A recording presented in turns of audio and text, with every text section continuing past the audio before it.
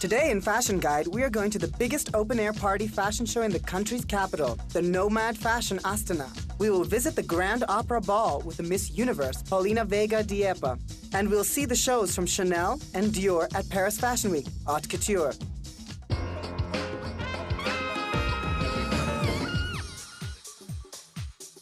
Traditional folk fashion isn't just a trend, it's an entire chapter in Kazakh fashion book. 8 designers at a time released collections based on nomadic people's costumes. Their fashion show was called Nomad Fashion Astana and was devoted to the capital. The country's most known producer, Bayan Yesentayeva.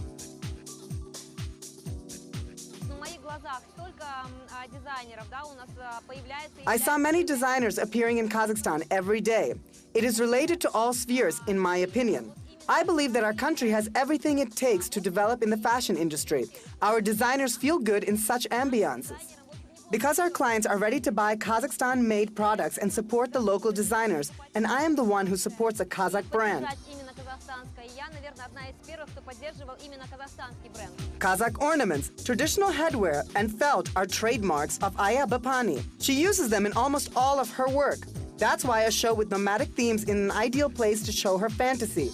But still, the designer made her summer collection of silk and embroidered fabrics.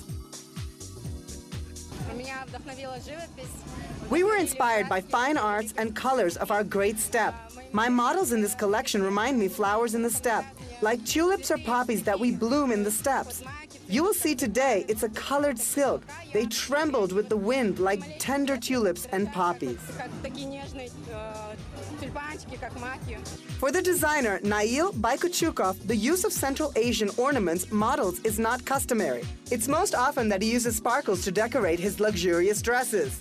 For this time, the evening gown guru made a special collection with traditional ornaments. Jackets from Asem Nursitova supplemented the image. The designer shared his future plans.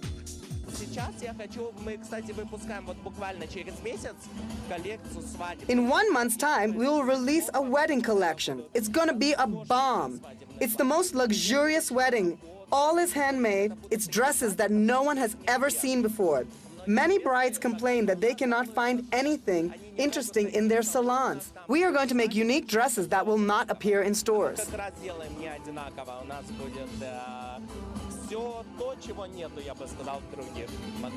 The fashion show was alternating with performances of the Kazakh stars, who are the most loyal customers of our designers themselves. The fashion show's special guest, a Russian couturier, Igor Gulayev, who originally comes from the Kazakh town of Satpayev, highly praised for his colleagues' collection and made a declaration of his love to Kazakhstan's aficionados.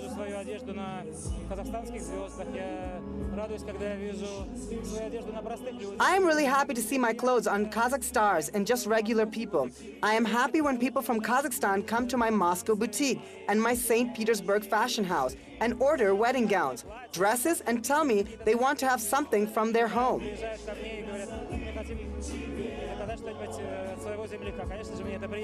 Aigul Kasimova and Aida Kaminova, brands Kafiz Khan and Atelier Arunaz, design took part in the Nomad Fashion Astana. This was the first big show entirely devoted to traditional fashion, which provided once again the Kazakhstan history and is a bottomless source of inspiration for design.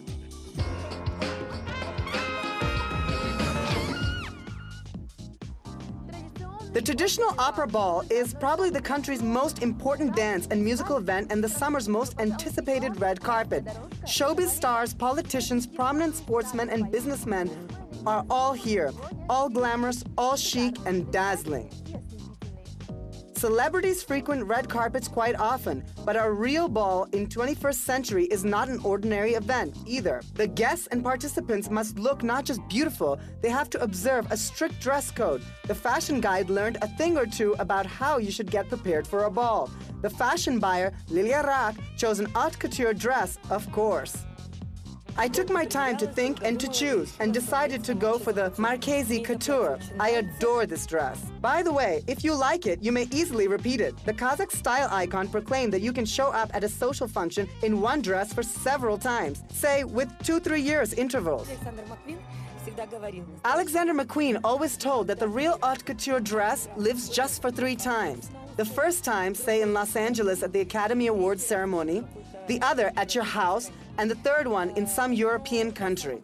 In fact, the haute couture dress is a history. It will never become obsolete. You have to wear it, and you will always impress people. The main protagonists of the 7th Opera Ball are debutantes, but not only them. Young opera singers, contestants of the International Opera Ball Award, were shining on the stage. The Kazakh contestant, Oksana Davydenko, sang the Cinderella's Ronde from the Rossini's opera in a magnificent Tiffany dress, though the shoes seemed a bit irrelevant.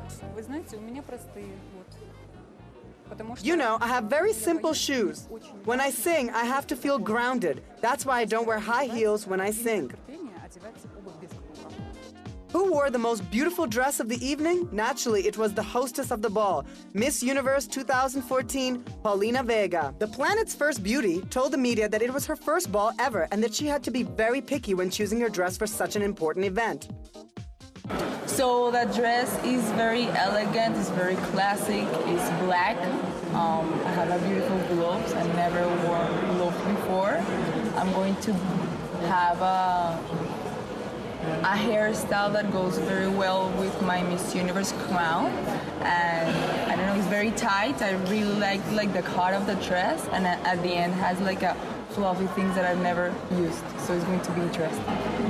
Meet another crowned beauty of the ball, Miss Kazakhstan's Regina Vandasheva. She wore a pure white dress at the evening, and she was the honorary debutante.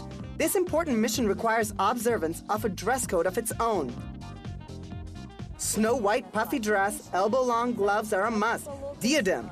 I put on my Miss Kazakhstan crown as an honorary debutante. Over 50 debutantes couples danced the Vienna waltz, tripled the quadrille away, and laid figures of the classic Polynesia. Squires get ready for the ball with the same fervor as their dames. Honorary debutante Diaz Abliev told that he took time to find his look as thoroughly as he was learning to dance 4 months before the ball. Это должен быть обязательно фрак. То есть вплоть до деталей. Вот видите. You have to wear a tailcoat with a black belt, not white. White bow tie, everything else is selected with utmost attention to detail. Last year people were in the white bow ties, this year you have to wear black. Каждый год. В прошлом году он был белый, в этом году он черный. So everyone dances and everyone's wearing a nice dress. We were helped by Dinara Kasim's atelier. We asked her to help us. We had this idea to make a butterfly dresses because the kids are so small.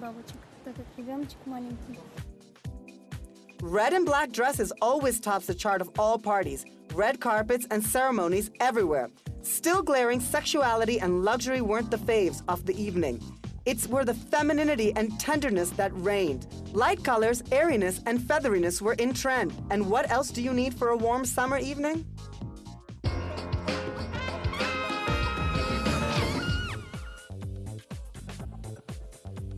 Red carpets, festivals, and award ceremonies. These are the events that the fashion house and the best designers work for, creating exclusive haute couture dresses. And though only a handful of people can afford them, such collections are worth your attention. In Paris, during the High Fashion Week of Fall-Winter 2015 and 2016, Karl Lagerfeld transformed the Grand Palace into a casino. At gambling tables, he gathered celebrities, actresses Kristen Stewart and Julianne Moore, and singers Rita Ora and Vanessa Paradis with daughter Lily Rose Depp. Karl Lagerfeld found a way to make their fame work for the Chanel brand, but it was a win-win situation for everyone. I liked the idea when people dressed to go to him. Now they don't dress anymore. And Chanel wanted me to do something for their jewelry.